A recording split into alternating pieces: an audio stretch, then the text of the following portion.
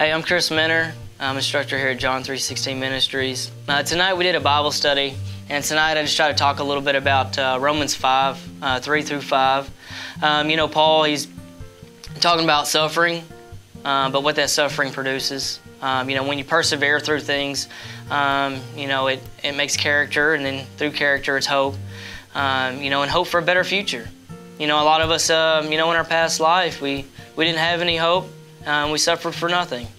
Now when we go through things and we suffer and we're in that valley, His Word tells us that it's going to be so much sweeter. He's molding us and shaping us to be better men, that through those sufferings, through perseverance, the character and all the blessings that He has in our life, that we can overcome through Him.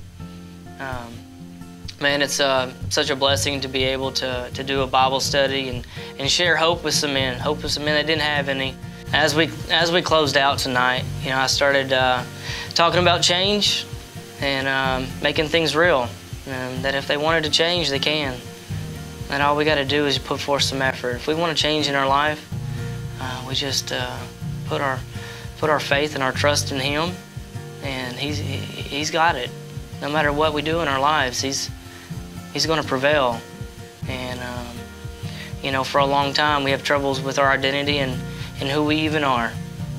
But when we trust in Jesus, all that works out.